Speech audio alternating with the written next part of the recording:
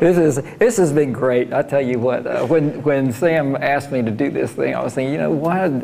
It's like Jesus in Nazareth. You know, you got no repute in your hometown. I thought, you know, all these experts coming from all over the U.S. Well, you want me to get up there and talk with them? And then everybody's giving their Bartram testimony. How cool is that? You know, how did you come to Bartram? Yeah.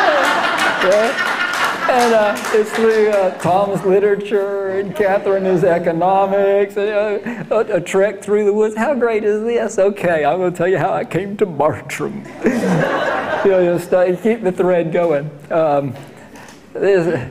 I came to Bartram. I was first introduced to Bartram by my dad, who gave me his copy of Bartram's Travels. I mentioned this yesterday.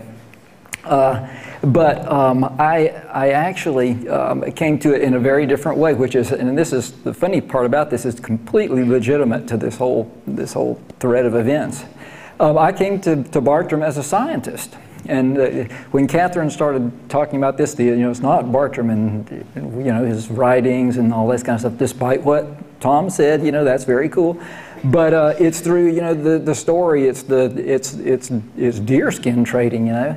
No, it's not deerskin trading. It's the St. John's River.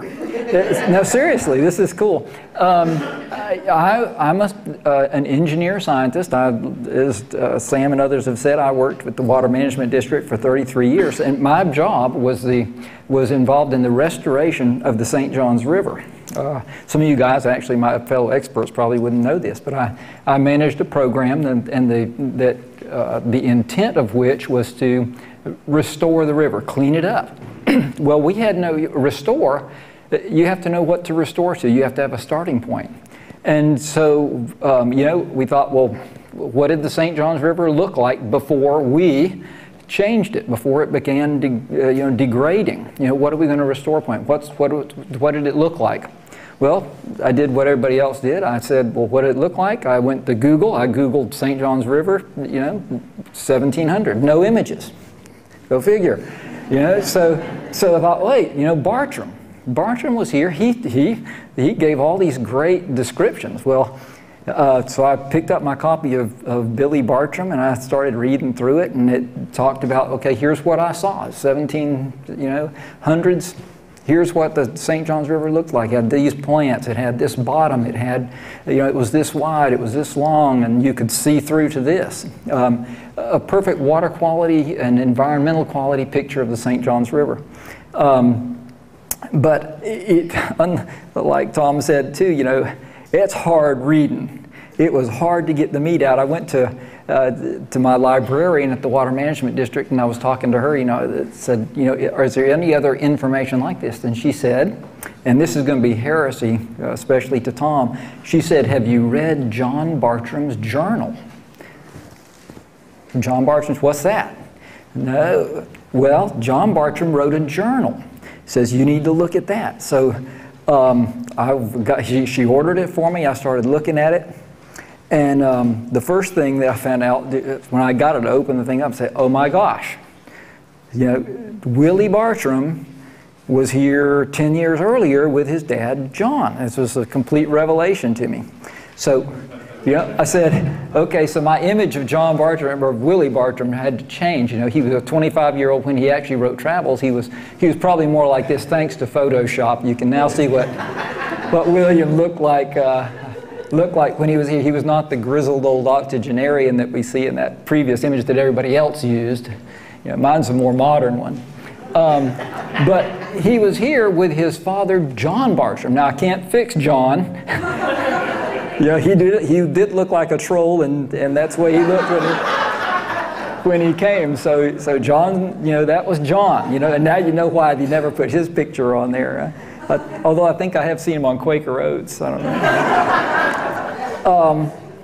But John Bartram appealed to me as a scientist because, unlike William Bartram's writings, which you've seen and everybody's put up and they've read it very poetically, it's really cool.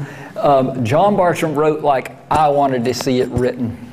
On January the 24th, it's 43 degrees, the wind is out of the northwest, it's fresh. We crossed the river, we came to a point of land. where the land transitioned of middling elevation, transitioned to palmetto. There was swamp on the left, swamp on the right. I understood that, okay? That really appealed to me. So, so the first thing that I did after realizing that Willie was not really the old guy, he was really younger, the second thing I realized was that as he wrote about these places and he gave these descriptions, I said, oh my gosh, I know where that is. I know exactly what he's talking about. I can go there and I can see what he saw and see what he wrote and what it looked like, and I can do it today. I can go there. And that was kind of the birth of the whole idea, as Sam mentioned, gosh, let's retrace Bartram and Putnam. How cool could that be? You know, what a great picture of the past in comparison to the present. So that was the concept. So this has now come full circle. And you're a part of it now, because we said, well, if we'd like to do it, why wouldn't everybody on earth like to do it?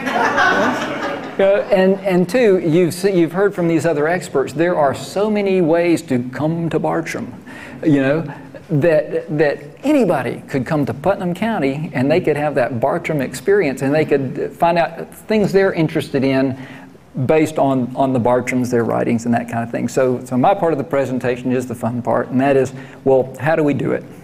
Okay. So how do we build the Bartram trails? It started off doing a kind of a four-step process. First was research on the Bartrams, on Florida, on Florida history, the natural history of Florida, flora and fauna, the St. Johns River springs, you name it, through all the publications and other resources.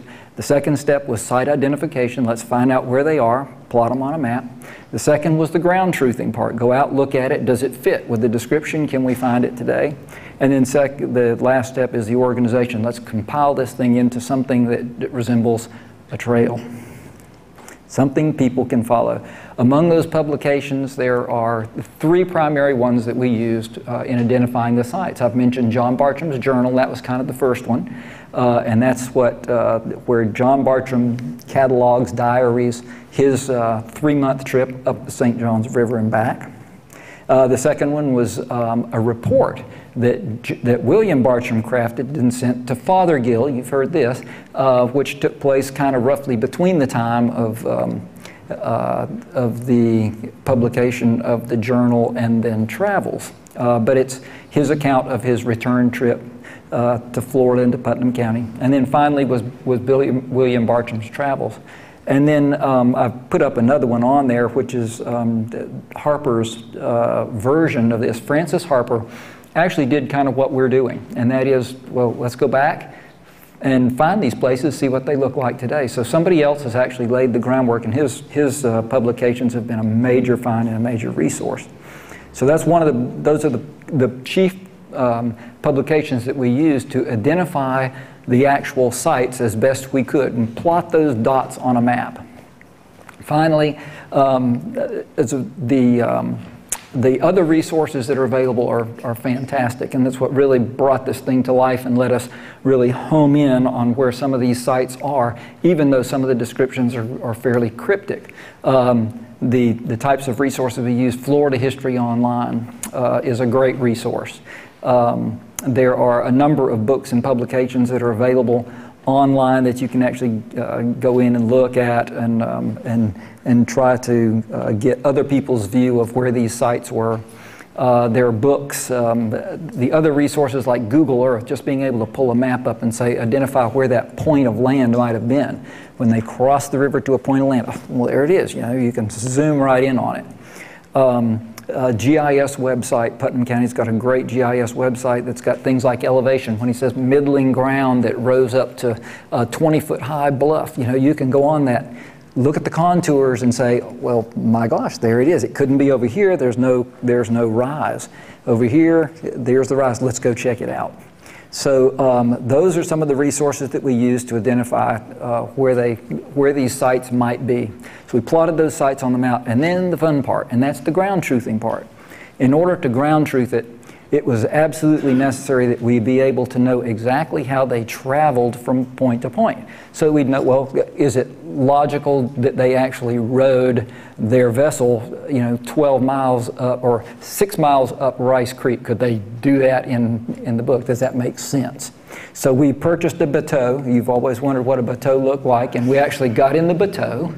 And well, no, we didn't really. But we were kind of delighted that we could find out what a bateau really was. And that, if you're wondering, that's what a bateau actually looks like. And it was a very common vessel back then. George Washington used it to cross the Delaware. But that's what a bateau looked like. So when William came down the first time, he was in a bateau. Now, when he came back the second time, he was in what, gosh, this causes all kind of trouble. It's described as a bark, a canoe, a neat little boat, a neat little sailboat. One thing we do know, though, and that's from this mural, you can see the sailboat parked over there in the back. One thing we do know is that is not what it looked like. He did not look like that, nor did he have a Panama hat, straw Panama hat on. And I think that's a West Marine shirt, too. He's coming. But regardless, needless to say, we couldn't really replicate that. So what we had to do is we had to resort to getting in Sam's truck. We had to resort to getting in the kayaks and paddling. It was torturous, to be sure. Torturous, to be sure. But nonetheless, we resorting to whatever means necessary to find these actual places, we went and we looked at the dots. We looked at our maps. We said, okay, let's go see, does it fit? Let's take the description. Let's read it. Let's stand there. Let's see if it fits. We went out, and this is Mud Spring, where we thought was one of the places that Bartram visited. We had high hopes for it. It really seemed to meet the description, but when we got there and we paddled north, from there we started thinking, this isn't fitting, it's not fitting. It says this, and this is what it looks like. And we ended up, after that, ended up at Satsuma Spring, and this is what Satsuma Spring looks like. And I can assure you, most of you have never seen that, despite the fact you've probably lived here in Putnam County all your lives. But that's Satsuma Spring, and it's an absolutely lovely sight. But what this illustrates is that when you find a Bartram site, and you read the text to what Bartram wrote about it, and you can hold that text in your hand and you can stand right there and you can say, came down off of a 20-foot high bluff. There was a fountain of water, a clear stream big enough to run a mill. It smelled of gun barrel or bilge water, and the bottom was covered in white. And as you read that and you walk down the hill and you look at that and you go, whoa, I won't, to quote Sam, who farted? and then you read, as my wife goes like this, it was a quote. That's what Sam said. Sam, did I quote you properly? Okay, I'm off the hook.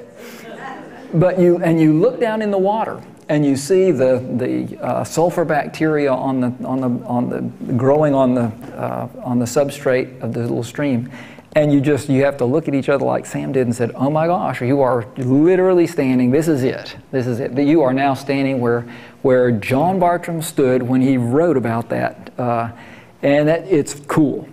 And you think, everybody should do this. Everybody should want to do this. And so that's the way we did it. That's the way we identified. There are 31 sites that we've identified that we can say legitimately, John Bartram walked here, or, I'm concentrating on John. I know it's heresy. Willie was there too. He was right behind him, walking along. But this is where John Bartram. So William was there, so he was there too. They both were there. But we've identified 31 sites in Putnam County. Now that means that we're going to have to annex Salt Springs, but we put that in because you're almost there. But they stretch anywhere from Palmetto Bluff up at the north end of the river all the way down to Drayton Island and Rocky Point in the south of the river. 31 sites that are linked by little dots. And what we did then was we took those dots and we said, well, let's connect these dots with trails so that when visitors come to Putnam County, they can visit as many of these sites as possible using whatever mode of transportation they prefer. So we've got Bartram biking trails, each of these sites now connected by bike trails. The driving trails to be used only in inclement weather. Waterway trails, the preferred method by paddle. And these are mostly along the St. Johns River, although there are some that are a little bit afield, which covered those trips that William Bartram made when he went over to Alachua County and other places. And then there's the hiking trails. So the system, as we have conceived it, will have these 4 different methods that you can enjoy your Bartram experience, maximize your experience in Putnam County. Other visitor resources, kiosks at key locations, an education center that will have information, and maybe even the barrel hoops from the frolic. Who knows? Printed brochures, maps, and then there'll be site signage as well as a website, and those 2 components are really key to our entire Bartram Trail for Putnam County, as we've mentioned. The Bartram Trails Putnam County website, as Sam mentioned, has been, we've got a draft that's already kind of there, and I encourage you to go out and play with it. Joel Willis has done a fabulous job of taking the information that Dick and I have provided on each of these locations, and it's now available, or will be available, on this website, and it'll have an introduction to the Bartram Trails in Putnam County with background, all kind of background information. As well as the resources and links to the information that we use to identify the site, so you can do your own identification. Then it'll give each of the locations complete with commentary from the committee, journal entries, images and maps, resources and links, and most importantly, the actual coordinates for the site. Then it'll have the natural history information and maps.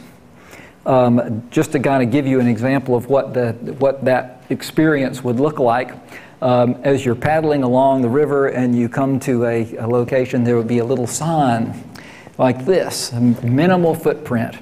And what we'd like to do is heavily rely on what's called augmented reality technology.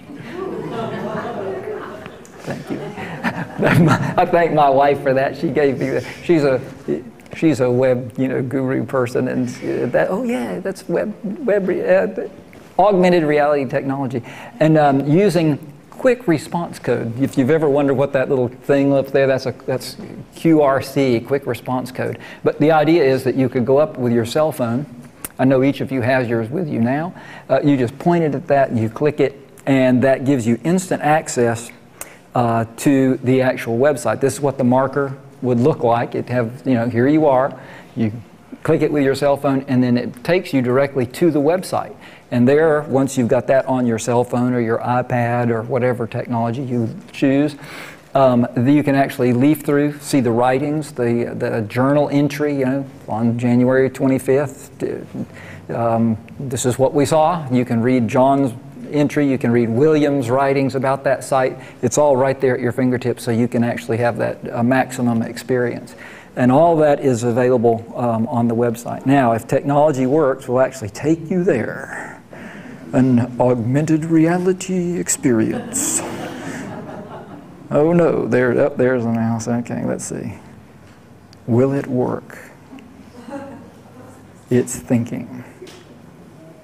We may be there. Hold your horses.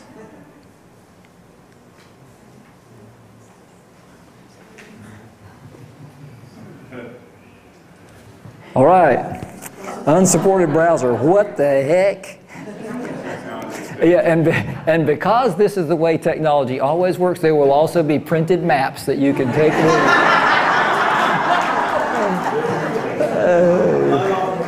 Yeah. We will have printed maps. They are a key component Okay. Now, I anticipated this, so we can all relax. This is what the website would look like.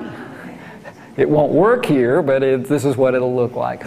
And as you can see, there are actual tabs for the for information about each site, and you can click along the tabs and get that information. Kind of key to the very top there is what says under the Bartram Trails, it says Home and Locations. As you click on Locations, all 31 sites will come up in a little menu, and you can click on your site, Palatka or Rollstown, wherever you happen to be. And there you have expert commentary provided by moi.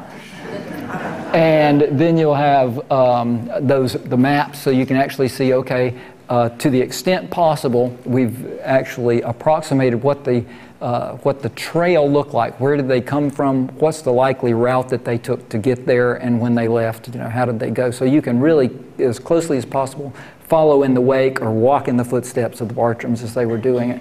And so all that information is there at your fingertips. This would be once you click on the location, this is kind of the menu that you'd see. Again, there's the commentary, and then you just click on the next tab over to get the journal entries, and then click over again, you get the maps, the images, actual Google image of where you are and what you'd see as an aerial view. And that's kind of the website, and now kind of the ghost of my hero, John Bartram, not William. And that's my part of the presentation.